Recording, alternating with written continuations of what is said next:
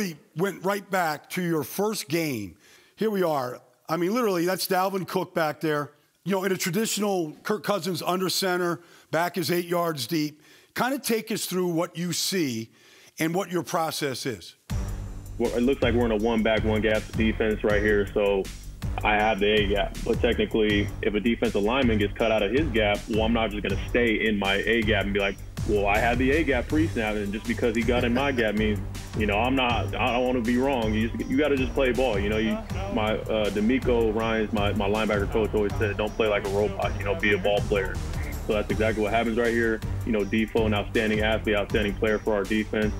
You know, he tries to dip inside to make a play, gets cut out, so I have to replace him right away. And I'm just literally playing running back. It's me and Dalvin Cook both playing running back, so I'm looking for the open hole.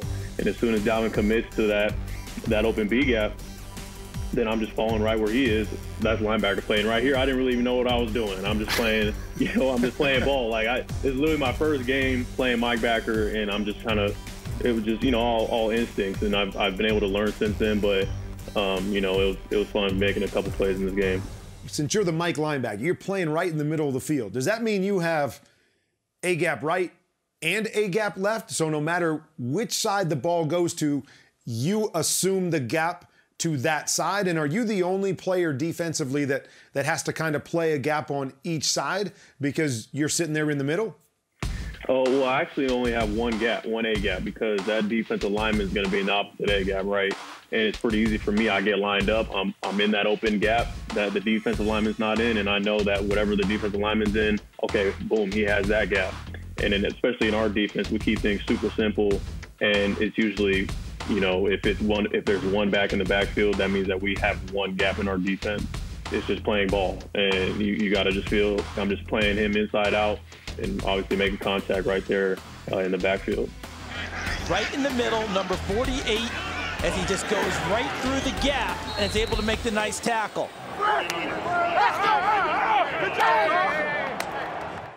Is it meet ball, hit ball, and you just tackle however you tackle?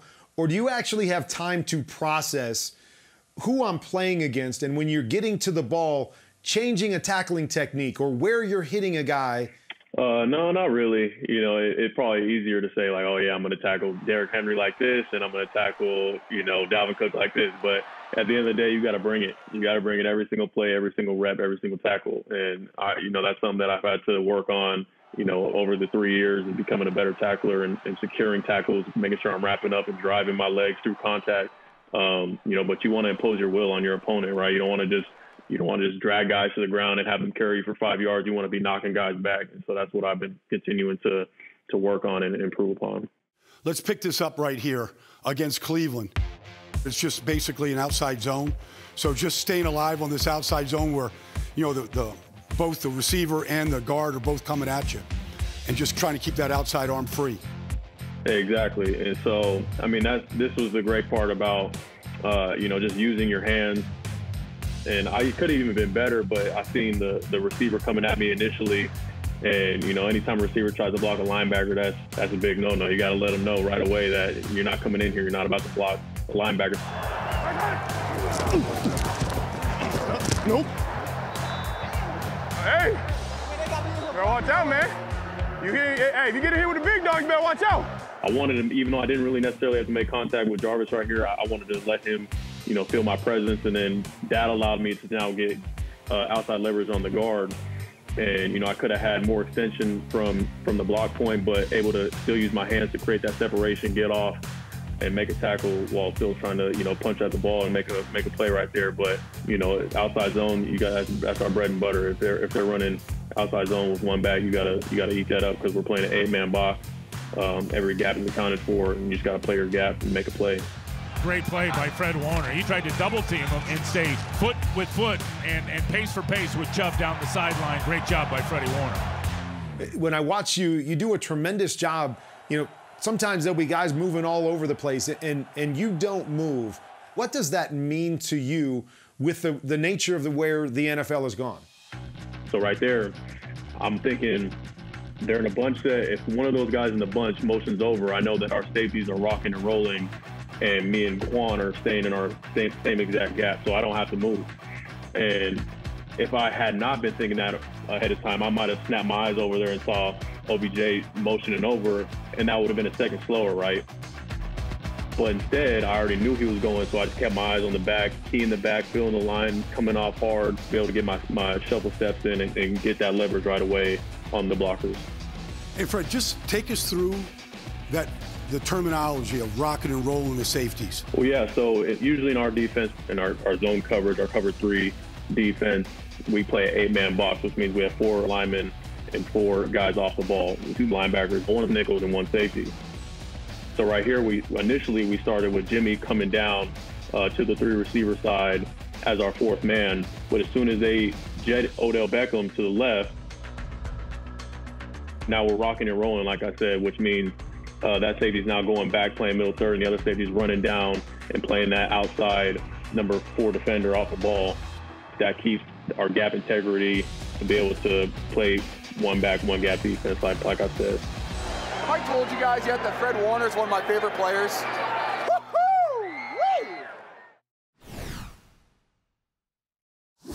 Read up real quick.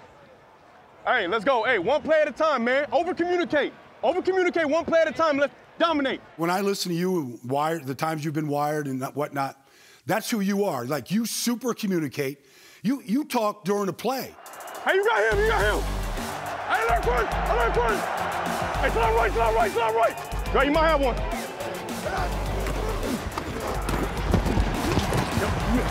Come here. Yeah, Trey. There we go, boy. Going from one side to the other in the backfield, and you're giving a signal right here. It's some kind of a just pre-snap check. What might you be doing, just alerting the other guys at the linebacking core? With cut-ups and what the coaches were telling us throughout the week, and something I've learned, now going into my 4th year is, offenses play copycat ball a lot. They run a lot of similar concepts, right? So if they're shifting it back from a 3-by-1 set to now a load set where the running back is included in that 4-by-1, it's usually a screen.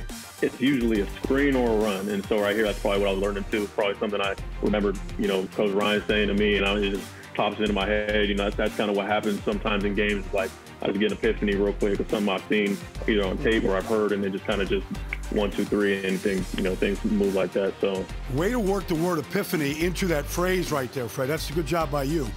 Watch this joker right here. I love watching him play football. Fred Warner, sideline to sideline when they need big plays the most. He's the guy game after game, time after time, the leader of this defense, the smart guy out there.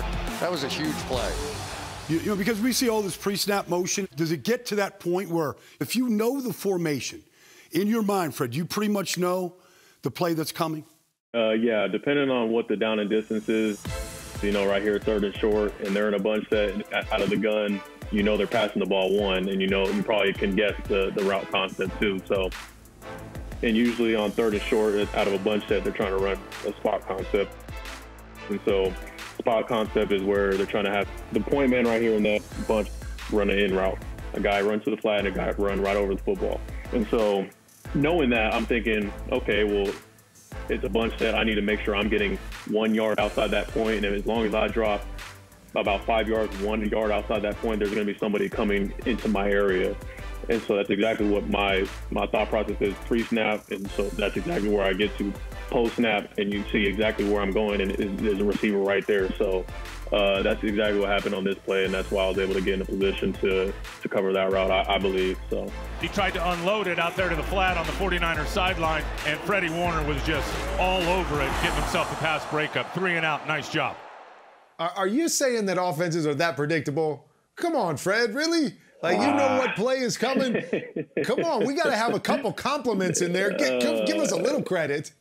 Listen, I feel like offenses all run the same stuff, so it's hard for me to give out compliments, but you got a lot of up and coming offensive coordinators stuff who love to mix things up and mess with your eyes. I hate going against the Rams or Kansas City, teams that like to do all this pre-motion movement to get your eyes moving one way, get you going another way, and but at the end of the day, they're all running the same exact stuff post snap. So you just gotta get your eyes in the right spot. Let's go get the rock. We need to rock. Goff back, Goff to the throw. It's intercepted by Fred Warner. He will run back the other way. A lot of teams are trying to find the next Fred Warner. You know, I mean, they're out there scouting, and your ability in the passing game, just to get in the passing lanes, to read the quarterback. I mean, all of the things that it takes place on this play right here.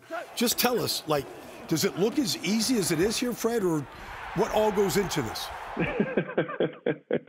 I mean, the answer you probably don't want to hear is yeah, but it kind of truly is.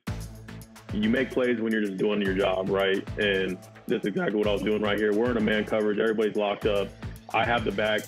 And instead of me just running down there full speed to try and get to him because I'm scared, I'm playing off, I'm hovering, and this is a 2-minute situation, and Goff knows that he's either got to take his read initially or he's got to drop it down to the flat and try and get the back to get out of bounds and save some clock. So, you know, me hovering off allowed him to kind of feel like, oh, I still got the back, but I was close enough to obviously make the play and make the interception to take it home.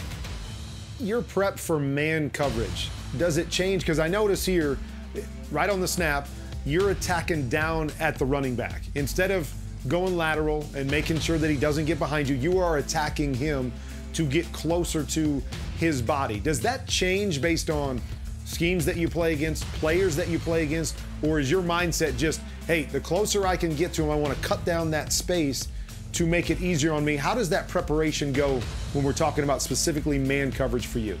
I mean, it's just one-on-one coverage. And so ultimately, if I'm one-on-one with the offensive player, I'm trying to reduce that amount of space as much as I can to make that easier on me ultimately.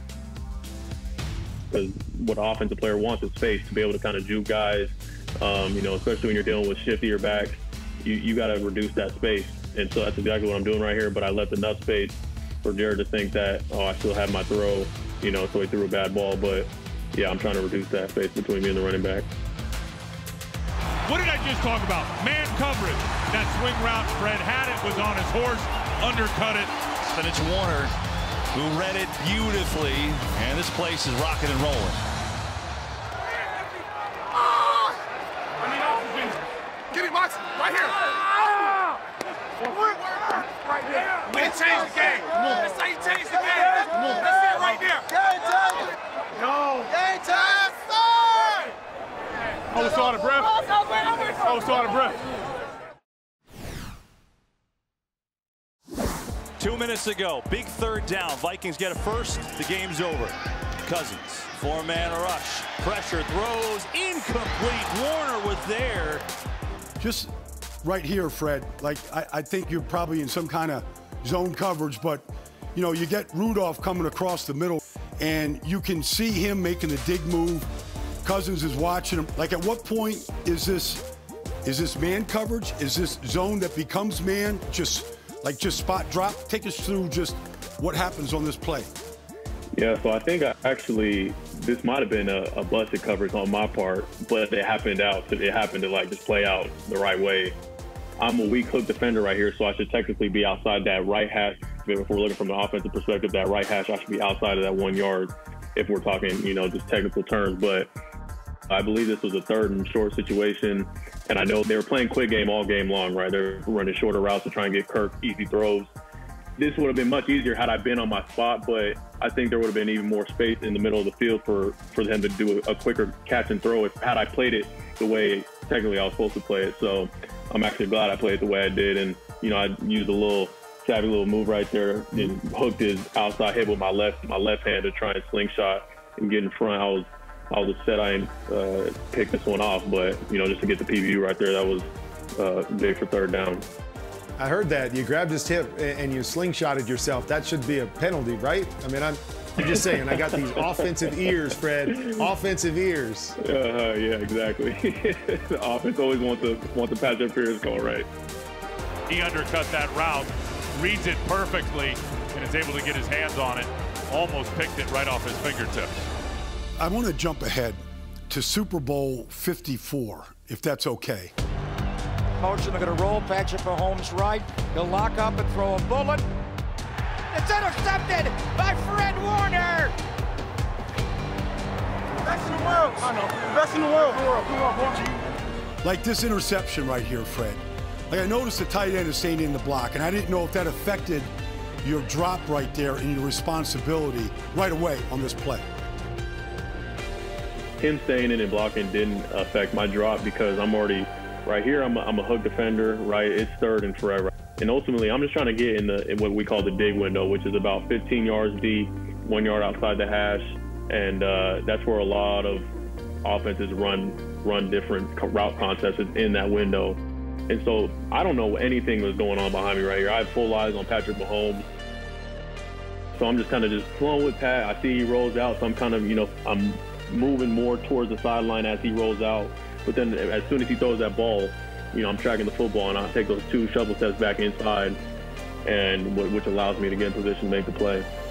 When you say, Fred, you don't really know what's going on behind you, is it just a trust? Is it going back to your instincts? Well, right here, this is a very unique play that they pulled out of their bag of tricks because I don't know what you would call this route. Tyree goes and runs a corner post, curl sit at about 20 yards. Right. He initially breaks to the corner, breaks back to the post, and curls up at 20 yards on the 40-yard line right there. I don't know what that route is called, if there's a name for it. Right. I haven't heard of it. Hey, he went 7. Yeah, I didn't know what he was running. It ain't curl, yes. So that's what I mean by what I'm saying. I don't know what's going on behind me because that's about 20 yards deep. But right here, I took a peek out to number 1. He sat down, and so I don't know what number 2 is doing. I don't know what Tyreek's doing. So I'm just kind of just playing in my zone, reading Patrick Mahomes' eyes, and he brought me to exactly where I needed to be to make that play. So, Fred, on your drop, when you say you're feeling routes, are you feeling that, in this case, Tyreek goes outside of you, so you'll flow more with him? How do you determine where exactly you go in your zone coverages?